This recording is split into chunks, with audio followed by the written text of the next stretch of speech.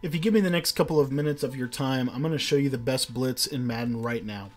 What's going on, guys? My name is Cody, and I want to thank you for taking the time to watch this video. If this is your first time visiting my channel, please make sure to hit that subscribe button down below. It's completely free to subscribe to the channel, and it just allows you to be able to stay up to date with the latest tips and strategies here on the YouTube channel. Now, as you can see here, we're only sending 5 people at the quarterback, and we're getting A-gap and edge pressure completely clean. So we're going to show you exactly how you do that out of the nickel triple defense in Madden 22. Now, I released a full ebook on the nickel triple defense. I think this is probably, honestly not probably anymore, this is my favorite defense in the game because the pressure you can create from this is insane. The more that I lab this formation, the more pressure that I find. And what's cool about our defensive guides is we're going to continue to update that formation if there's anything that we find new or if there's any patch that comes out. So you're always going to have the most up-to-date version of the defense, the exact defense that I would run if I was running the nickel triple. So that being said, I am so excited to share this video with you because it's so simple and it's so effective. We're going to show you how you can get A-gap and edge pressure out of the nickel triple. If you want to get the rest of the defensive ebook, like I said, it is on sale for just $15 in the description of the video. Now, I'm going to be coming out in the Tampa 2. You could also come out in any of the nickel blitzes, and I'm going to show that in just a second because it's really easy to set it up if you're in the nickel blitz. But I want to show you how to set it up out of Tampa 2 because I actually think it's better out of Tampa 2 because the blitz angles are just slightly different from that formation. So anyways, let's go out of Tampa 2. And all we're going to do is we're going to press coverage. You can also show blitz if you want. And we're going to blitz that slot corner off the right just like that. And then I'm going to blitz my user. And I'm going to basically go down and to the left and then snap the ball. So I'm just going to go down to the left just like that. And as you see there, we get the A-gap pressure. Now, the other thing that you can do from this is you can also contain. I have found that containing can make this a little bit better. So again, just blitz the slot corner, blitz your user, and then you're good. That's it. That's literally it. And as you see there, J.J. Watt's being a little bit weird. So I'm going to go ahead and contain on this next setup just to kind of help it a little bit. The contain is not always, like I said, it's not always necessary. The other thing I want to really say to you guys watching this video, you can bring this guy down just a little bit as well. If you bring him down a little bit, you'll see here it makes the gap pressure oftentimes come from the other guy, which is just a different way of running the blitz. But anyways, let me just show you. So again, we're just going to stand just like this. And I like to hold left trigger, and what you'll see here is, as you see, J.J. Watt comes completely clean through the A-gap. Now, the way that you get the edge pressure to be a little bit more consistent is by containing. So when we blitz the slot, and I totally messed my blitz angles up, so let me see here if I can fix this. When we blitz that slot, you might need to stack him just like that. If you just move him in just a step, it will make this even better and will really make it super consistent. There you see again, just incredible pressure from this formation. Now, a way that I like to kind of make this even better is if you show blitz, I'll show you what you can do from that point. So here I'm going to show blitz. I'm going to go ahead and just kind of, again, move this guy in off the edge just a smidge, just to get that contain rush angle. And then what I can do is I can man this linebacker on the left side up on the running back, and I can, again, use her right in here. And what you'll see is at the snap of the ball, snap, go. In worst case scenario, we're normally going to get, at the very worst case scenario, we're still going to get pretty good edge pressure. So again, let me show you that one more time. And let me show you without, never mind, I'm going to keep my guy on a blitz. So you see here, just kind of stand right here. You just go down into the right. As you see there, worst case scenario, you're going to get that. Now, if you're ever having any trouble with the A-gap pressure, let's say you're playing regs, just sub somebody in for J.J. Watt. Okay, so I'm just going to sub in another player, and you'll see that it will make the blitz better. So I'm just going to sub in any person here, any of these defensive ends.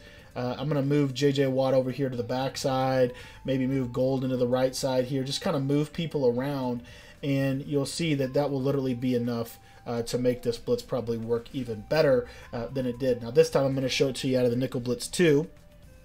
And again, all we're going to do is, with nickel blitz 2, you don't have to blitz the slot. He's already blitzing. So all you do is show blitz, contain, and blitz your user right here.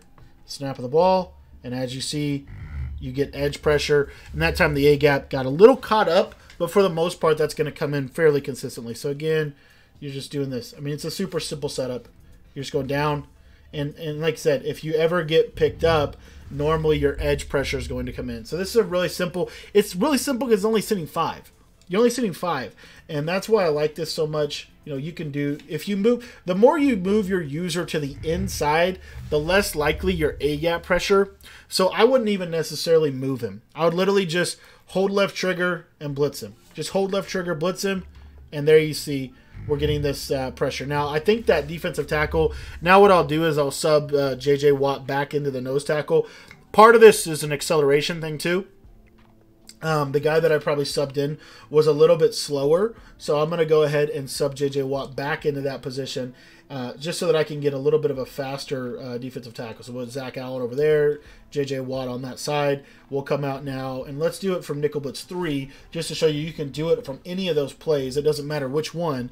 We're going to press or show blitz, contain, and then we're just going to blitz our user. That's literally it. The play is completely set up. I like this one maybe a little bit better. This probably will be a little bit better. But as you see there, J.J. Watt comes completely free right down Main Street. Very, very good blitz. Very, very good blitz. So, again, I'll show it to you one more time. Just globally, or you don't even have to globally blitz. Just blitz your user. Press coverage or show blitz, and then contain. And then as you see there, if the pressure gets picked up on the A gap, you're going to get the edge, or you're going to get that disengaged B gap. Somebody's coming in as the bottom line. Now, one other thing I did want to show is, let's say you don't blitz your user. You just need to come down like this, and you'll see here the play will still work. So you don't have to blitz your user if you don't want to, because I find that you actually get better. I found this year that you get better user capability if you don't blitz him. I find that it's a little bit harder to change direction this year if you blitz him. So that's just something to kind of keep in mind as you're running this. So you might just zone your user, something like this. As you can see here, I'll show blitz and show you that version. And snap the ball. And as you see there, J.J. Watt comes completely clean through the A-gap. So this is one of my favorite blitzes in the game. Like I said, it's really, really simple to run it. Let me show you one other thing that you can do. So if I'm doing this right here, if I stand right here at the snap, sometimes I'll get this other guy to come through the gap, and I'll show you that real quick. This is just it's just a different blitz basically, but you're just gonna basically stand right here, and what you'll see is a lot of times we get some glitchy disengages on the right side. It doesn't always work, but a lot of times we do. The reason I like standing like over here and then coming down into the left is I'm just gonna stand here, go down into the left, and as you see, that's gonna help cause all of these different disengages to happen.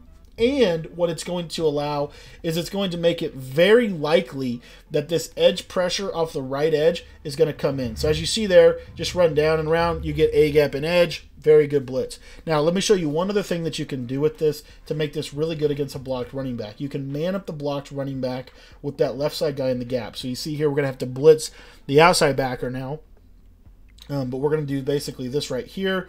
QB contain. This probably is a little bit better of a blitz, and like I said, it's really good against a blocked halfback. As you see, that nose tackle A gap, you got tripped up there, but the nose tackle A gap will oftentimes come in against this. I'm gonna audible to nickel blitz 2 because that's already set up for me basically. So I'm gonna audible over to nickel blitz 2. Let me see if I can show you the play. I don't know why it's showing you that. Let me go to nickel blitz 2 here. There we go. So all we're doing is showing blitz, containing, and then we just man up this guy on the running back. Just don't move your user to the inside any more than he already is. And then you're just going to go down into the inside. And as you see, instant pressure at the quarterback. So this is honestly one of my favorite blitzes in the entire game for so many reasons. I find that this blitz really does give people who run gun bunch a ton of issues because you've got that nickel corner that really throws off a lot of the protection schemes. And as you see, they blocked a running back, and I got consistent A-gap pressure. Thanks for watching the video. If you want to learn even better blitzes than this and how to use the nickel triple as a complete defensive package, I would encourage you to get my full nickel triple defensive guide. It's on sale for just $15. The way that you get it is you go down into the description, you click that link that I put in the description, it'll take you right over to the website where you can get the defensive ebook for just $15.